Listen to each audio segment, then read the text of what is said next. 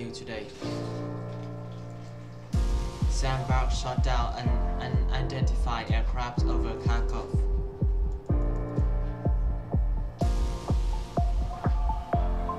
An unidentified anti-aircraft missile system shot down a combat aircraft in the suburb of Kharkov.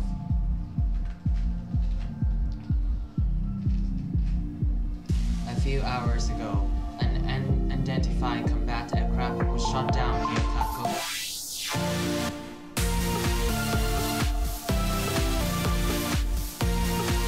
Judging by the video footage presented, we are talking about the BREKING anti-aircraft missile system, modification of which has not yet been established. The fate of the crew of the downed plane is still unknown. However, judging by the video footage, he ejected. On the presented video frame, you can see how the BREKING anti-aircraft missile system launches a missile, and after the latter has entered the target. The anti-aircraft guided missile performs the Gorka maneuver, classic for this the defense system, entering the target from above and not allowing combat aircraft to invade a subsequent hit.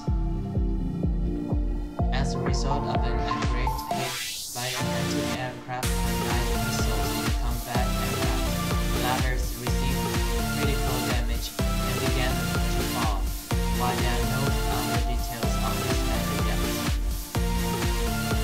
What type of combat aircraft is the question is unknown.